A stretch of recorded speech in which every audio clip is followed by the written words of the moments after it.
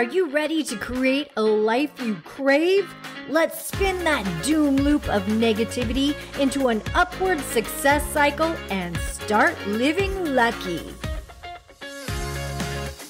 Good morning. I'm Jana. I'm Jason. And we are living lucky. Are you talking to yourself? Or are you listening to yourself?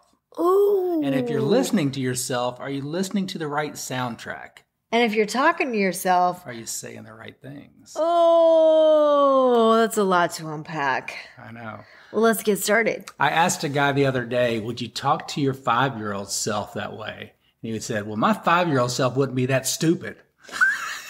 And I was like, wow, that's harsh. He just put himself down. And that's exactly how a lot of us talk to ourselves is we say, why are you so stupid? Why can't you get this? Why aren't you getting it right? Why are you not successful? We disempower ourselves emotionally and physically by the language that we use to ourselves internally. Mm-hmm. Sometimes we even say it out loud. So it's changing that talk track and recognizing, because a lot of times we don't even recognize what we're saying to ourselves. I've heard my mom say that before. I'm so stupid.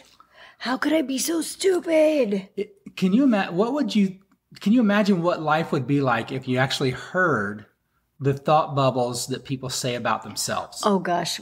Would you want people to see your thought bubbles? I wouldn't want people to hear sometimes what my thought bubbles were about them sometimes. Oh. That's just being honest. I don't really have thought bubbles about other people, but I think things about myself. Like I often think, oh my gosh, I'm such a fool. Like, why did I say that? I think that a lot. Like, why did I just say that? What I would never want is thought bubbles above my car or on my back windshield that actually were what I was truly thinking when you're driving. When I'm driving. Yeah, you get an energy when you're driving. I don't like sometimes being in the car when you're driving. I can feel your energy. I'm an empath. So I not only feel Jason's energy, but I can sometimes feel the energy of other people on the road. Oh, did you just hear that bing? Tinkerbell just flew through here. And I literally am like, I don't want to be here.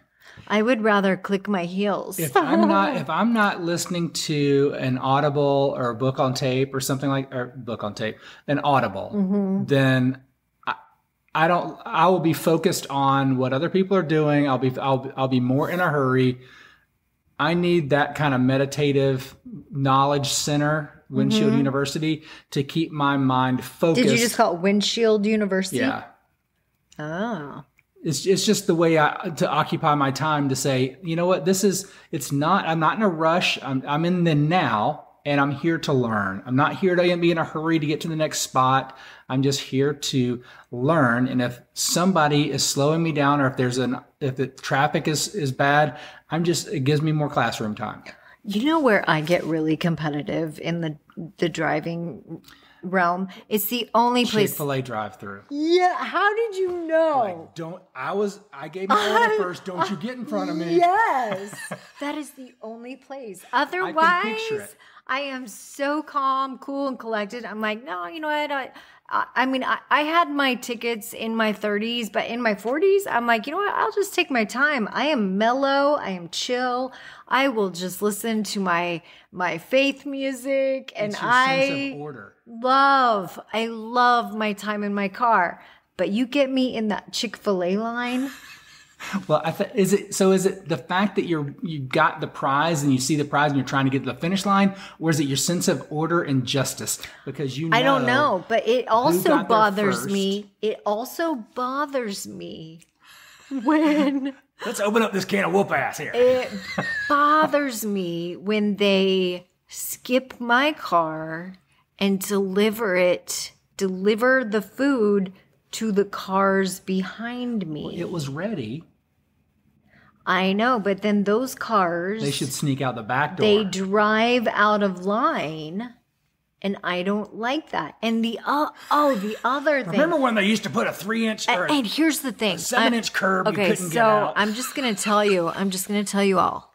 So our neighbor, 4 houses down, is the owner of the Chick-fil-A. Of 2 Chick-fil-A's now? I think they're getting a third. No. I think so. I'm not positive. Oh my gosh. Okay, so the owner of 3 Chick-fil-A's.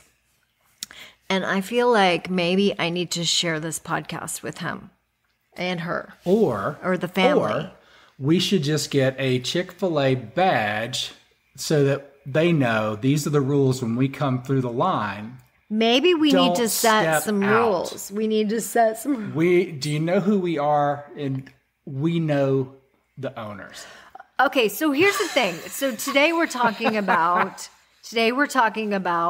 are you talking to yourself or listening to yourself? And I think I'm not alone on this. When you're going through the Chick-fil-A drive-thru, I think other people are saying the same thing. I think people are doing it in a Chick-fil-A drive-thru. I think they're doing it at the red lights. I watch people speed up to get to the next red light just so nobody gets in front of them. No, I kid you not. The last time I went through the Chick-fil-A drive-thru, I thought that I was going to get in a fender bender just so nudging. Jockeys in line. Just nudging of who was next. I was clearly next.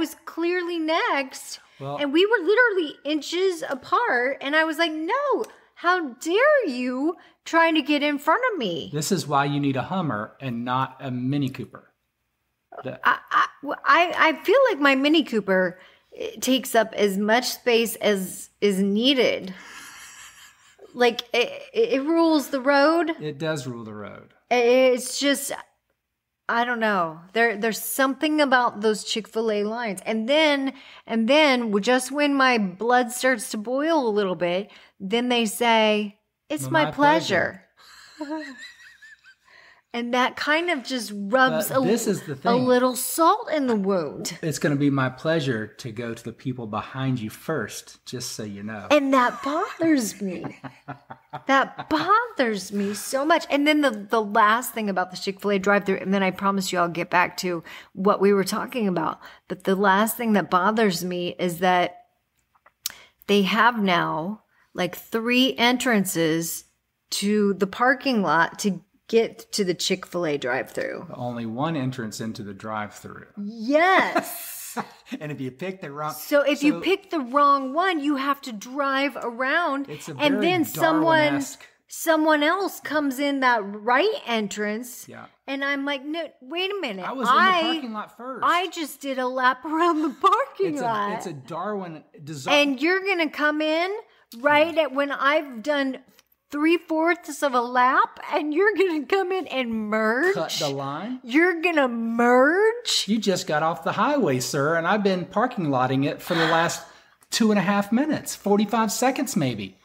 It's a Darwin design parking lot. It's designed to cull out people that use the wrong entrance and make them starve to death. I don't like it. For the next 7 minutes. I don't like it one bit. Because I had to literally stop twice to let because now they have if you order on the app, then people come out. There's an app for that. People come out to deliver. So I had to stop twice to let the app deliveries. Tell me this. Did you use Waze or Google Maps to get into the parking lot? Oh, see, you know what? We've gone way over. What we haven't gone over, but what are you telling yourself, or what are you listening to when you talk to yourself? Okay, so yeah, trying to get out of this conversation. We've gone way over. You're funny. That's what you're telling yourself. Well, I like to meditate, and that's huge. Meditating to me is listening. And praying is talking. Oh, that's huge. That's a great distinction. So I feel like you've told me that before, and I let like a scotoma or something get in the way of me remembering it. And that's big, because meditation is kind of learning the language. Prayer is using the language. Mm-hmm. And then for me, a lot of times I have to be super intentional about saying, this is the kind of day I'm going to have. I'm going to talk to myself in this language, And then being aware of and having you as my accountability partner saying, hey, is that in congruence with the way you said we were going to be living? Because we chose extraordinary, and in the mornings I choose to have enthusiasm, and you're like, hey, that's not congruent with extraordinary or enthusiasm. Right. You're kind of offbeat on both of those. So change your language, pal, and let's refocus and get back in alignment. And honestly, I'm not sure going through the Chick-fil-A drive-thru is really in congruence at all times. I mean, maybe every now and then it is. Well, and when I do get upset, I was gonna say the way that I handle it is I just start snarfing down those nuggets. Those devil nuggets, but they're really God's nuggets. And I give one to myself and one to Tater. And that's sharing is caring, especially with Tater, because you're really going through the line for her. So just be grateful. Oh, and did you know that they have puff? Do they have doggy donuts or something? They offered Tater it's it doggy like ice cream? It's a Paw Puff. I don't even know what that means. That's what I said. I said, "What is a Paw Puff?" And is it extra? And that's what I asked. It'll be my pleasure if you could just let the dog out of the corner. They said, he kind of whispered. He said, "Really, it's just a plate of whipped cream for the dog." Oh. And I said, "Oh, well, my husband would like that. Sounds like a big old mess in my car, doesn't it?" That sounds like a Labrador's dream. A golden retriever or a Labrador's dream is maybe if you're at home or outside, but not in my Mini Cooper. No, in the back of a Ford F-150 or Chevrolet Silverado on a summer afternoon. In a rural town.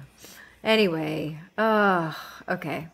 So, what is your thought bubble saying? And do you need to pop it or do you need to nurture it? Oh, yeah. Let's all just think about that one today as we sit in the drive-thru of the Chick-fil-A. What drive-thru are you sitting in this morning?